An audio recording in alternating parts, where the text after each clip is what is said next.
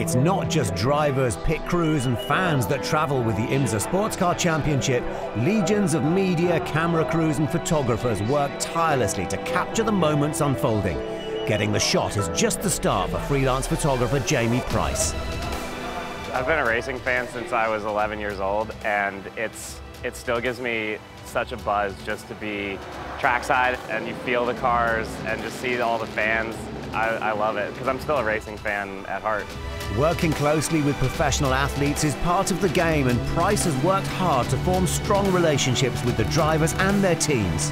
I've kind of shifted a little bit from loving shooting the cars more to loving shooting the people more. You get to know the drivers, which is really special. You can see who's in the car a lot of the time, especially when the light's right. So you can see that, you know, Tommy's in the car, Ollie's in the car. I can see that it's them at the wheel, and it makes it a little bit more fun. You bring that human element into it, and you can capture their personalities. They start to trust you as a photographer, as an artist, and it's kind of a really interesting mutual relationship and dynamic, and they're just going to let you do your thing because they trust you. Good morning, Sebring! The Mobil won 12 Hours of Sebring in March is a favourite race among photographers due to changing light and challenging conditions.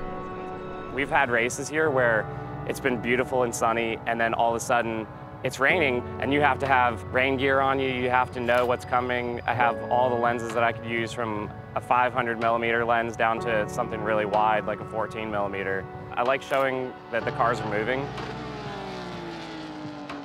I spend a lot of time panning at slow shutter speeds, which you get a lot of really cool colors.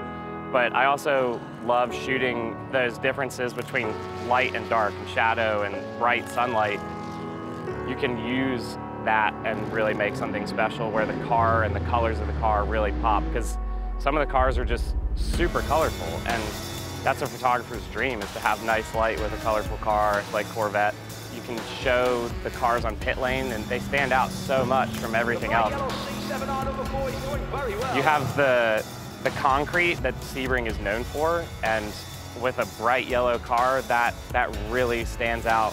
Some of the pit lane shots where you've got driver changes happening in the middle of the day and you can see how hot it is, but you can also see the intensity and the motion.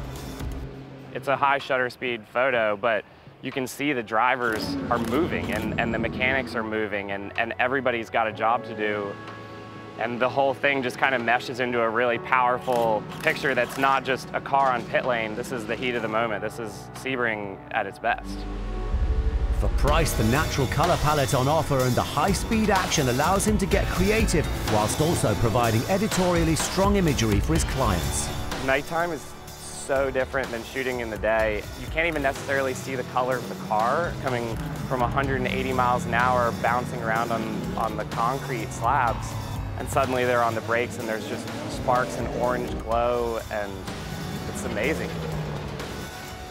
It's a very different experience to shooting in the middle of the day, and I don't know how these guys did it 40, 50 years ago, because I don't know that I've been able to do it. A record crowd here at Sebring. Get your cameras out, it's going to be very pretty. Sports photography is so competitive, but the reward is the chance to capture that special moment. I think my favorite photo that I've probably ever taken was one of those that I just got lucky.